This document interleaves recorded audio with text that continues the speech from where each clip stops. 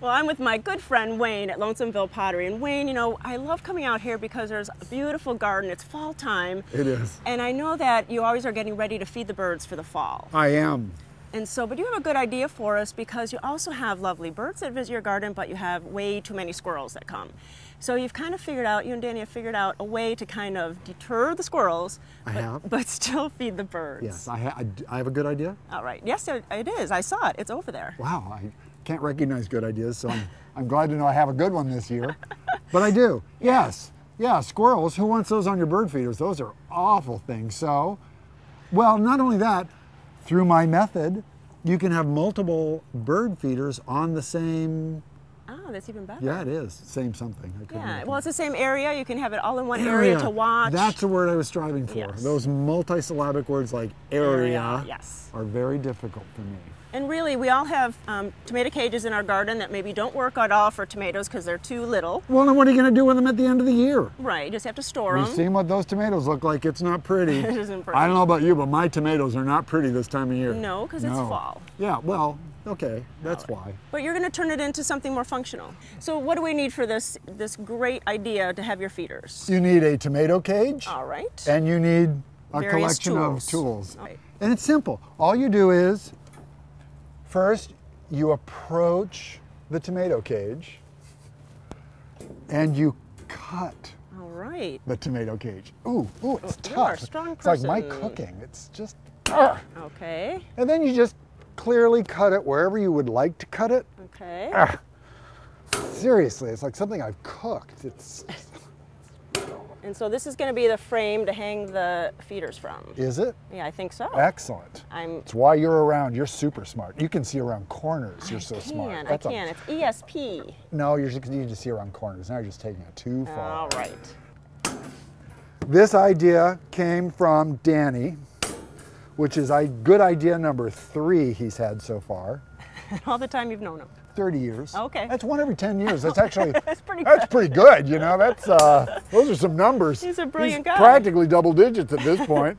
By the time I'm like 50, he'll have like 3 good ideas. A couple more. Okay, so we're going to put this away, and so now we have part of the spine of a tomato What would you do with this? That's crazy. Yeah, we're going to. And by the way, I clipped my fingernails just for this demonstration. So. And now you're going to take a pliers, and now are you going to be creative? Well, you know. We'll see. I'm not really gonna. Let's hedge our bets. All right. So. And so, why are you doing that? Just to make it pretty, or is it going to be functional?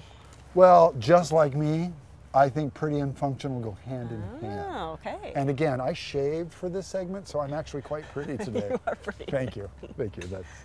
That's important to know. All right. And you look quite pretty today too. Thank you. Not just another pretty face. I shaved also. Did you? I did. Curl it. Why are you making this look as pretty as it's going to be? Because if you don't curl it, the bird feeders will just slide off. Oh, okay. Like the tendrils of a beautiful vine. More or less. Well, it'll kind of blend into its surrounding in this beautiful garden. Oh, Wayne, it's Ta-da! beautiful. Well, oh my I gosh. know. Oh. I know. Oh, I was exhausted. You were sweating. Oh, well, you know, anything for you, Judy. so no, it's fine.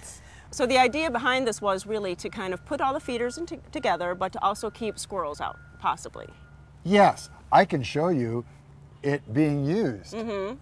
And that's really nice. I saw that over there hanging. And then Did you? Also, can you, last year we made the suet feeders, so can you possibly hang the suet feeders too? We can. And you know, when you use suet feeders, you get yellow rumped warblers! And I've never heard of that bird, and they get these birds. If anybody else gets those birds, it's very special that they come to your garden. So. Okay, she thinks it's like an Andean condor or something that like no one ever gets in their garden, so poor thing.